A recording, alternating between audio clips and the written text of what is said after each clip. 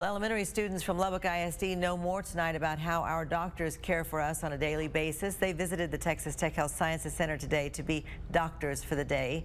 KCBD News Channel 11's Sydney Lowther tells us how they not only took on the role, but are taking home some skills that could help them and us later in life. It's one thing to be told that being a doctor might be fun, but it's another thing to get to hold a stethoscope in your hand, to be able to hear heart sounds, to be able to look at an ultrasound up close.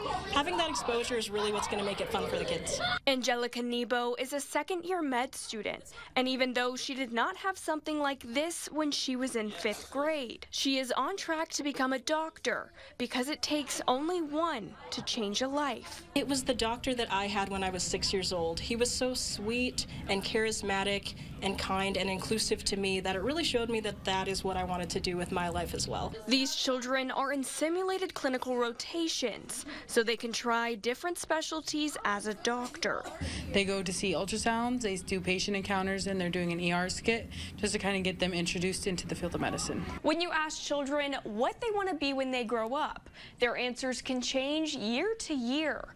But opportunities like this can pique an interest early in their life. I learned that if you have a heart attack, you call 911 and don't do it by yourself because you don't know what you're doing. But Doc for a Day is not just about becoming a doctor or having fun.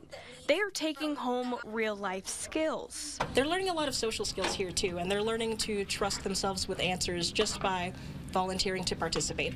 And some may have even learned they don't want to be a doctor. No, not really. I kind of want to be an electrician. But doctors need electricians too.